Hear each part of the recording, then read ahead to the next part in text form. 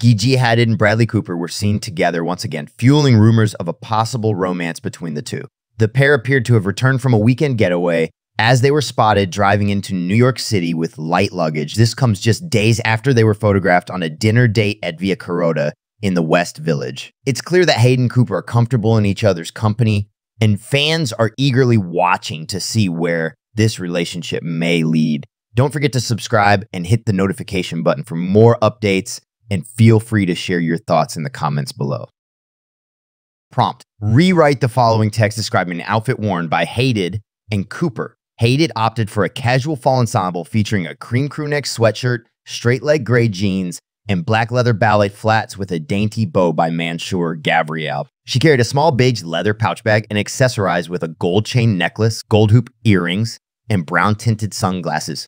Her hair was styled in a messy ballerina bun tied with a scrunchie, and she kept her makeup minimal. Meanwhile, Cooper sported a light blue t-shirt from the One Tribe Foundation, blue jeans, black sneakers, a black and gray hat, and dark sunglasses. He carried a duffel bag and a backpack, while Hadid was seen retrieving a large Louis Vuitton duffel bag and a woven Prada tote bag from the trunk as Cooper dropped her off at her apartment.